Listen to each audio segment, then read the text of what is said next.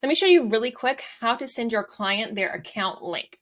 So I'm going to assume that you've already added them as a client, and if not, click the link below to learn how to add a client. But let's go to the left navigation and click the person icon, and then select the client that you are wanting to send the link to. And then you'll do one of two things. You can either click send a client their account, in which case our pre-designed email will send it to them with this link right here.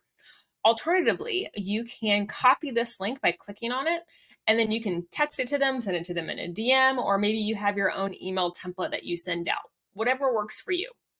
Now, keep in mind that you do have to have their email in their account if you want to use this button here. So you may need to go into update details. Let me actually go back where it says update personal details, right? So let me actually show you what that would look like. If I take this out, hit save. If you did not put their email in, this will pop up, and then you can put in their email address. It's not an email address. So you put in their email address there and just click send mail, and it will automatically send. So just make sure that their email address is put into the system if you want this option. Other than that, that's how you send your client their account details.